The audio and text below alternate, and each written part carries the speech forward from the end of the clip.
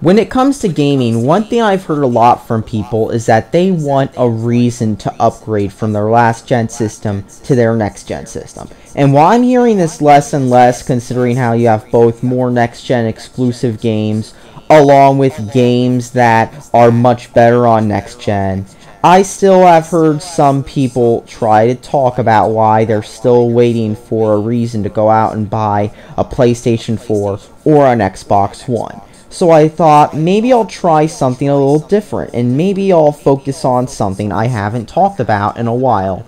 The Nintendo 3DS, and especially the new 3DS. Well, this is actually just about the new 3DS, but anyways, I think by now we probably know about the new 3DS's design flaws. And I'm talking about the XL here because that's the only one available in America. For some reason, Nintendo didn't want to release the normal one in America.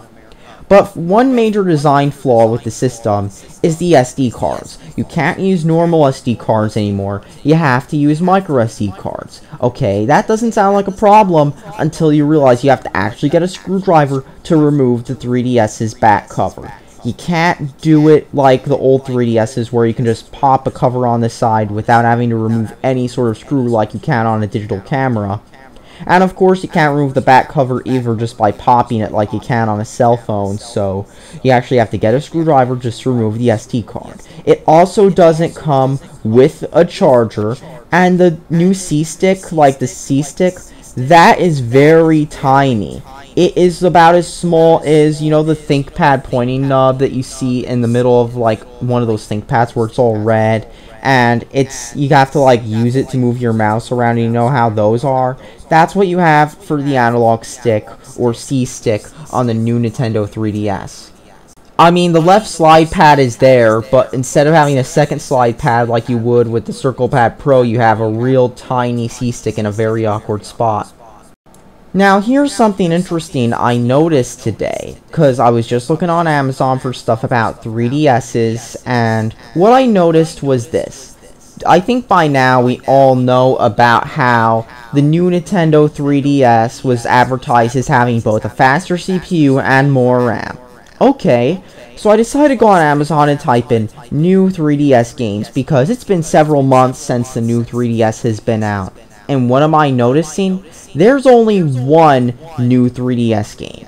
Think about it. There's only one new 3DS game that won't run on your old 3DS. There's only one 3DS game that actually uses so much of a new 3DS's power that it can't run on your old system. And there's only one new 3DS game that, like I said, actually makes it worth investing in. And you know what? It's a port of an older Wii game from several years ago that wasn't even that graphically impressive. So here's the thing. There's only one new 3DS exclusive. Only one in a few months. Now, maybe you can kind of excuse that by saying that, oh, there have just been not too many new 3DS games coming out. And by that I mean new 3DS games as in 3DS games that are actually new coming out. But here's the thing.